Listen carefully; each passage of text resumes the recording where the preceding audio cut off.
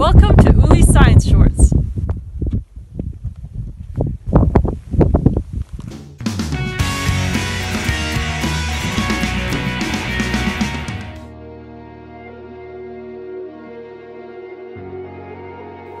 Hagerman Peak is located in the Elk Mountain Range in central Colorado. At 13,841 feet, it is one of Colorado's centennials, or 100 highest peaks. Looking at the slopes of Hagerman in the summertime, you may notice lots of piles of rocks. This is called scree. Wind, water, and the force of gravity slowly wear down the exposed mountain in a process called erosion. Scree, in particular, forms as a result of ice on a mountain slope.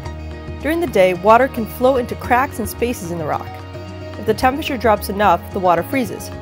Since water expands by about 9 to 10% when it freezes, it can generate enough force to open the cracks even further, or even create new cracks, until eventually the rock falls apart.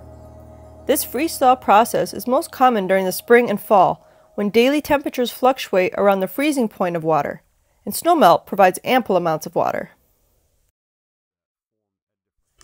How does this type of erosion impact mountains in the long term? The Appalachian Mountains on the east coast of the US stopped growing millions of years ago.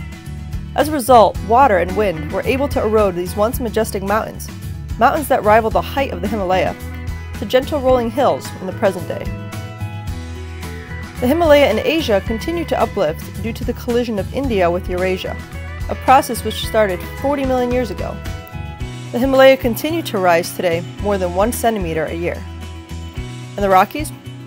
They're still slowly rising, but erosion is starting to take its toll. Scree slopes are known for their instability, so when climbing on them, tread lightly.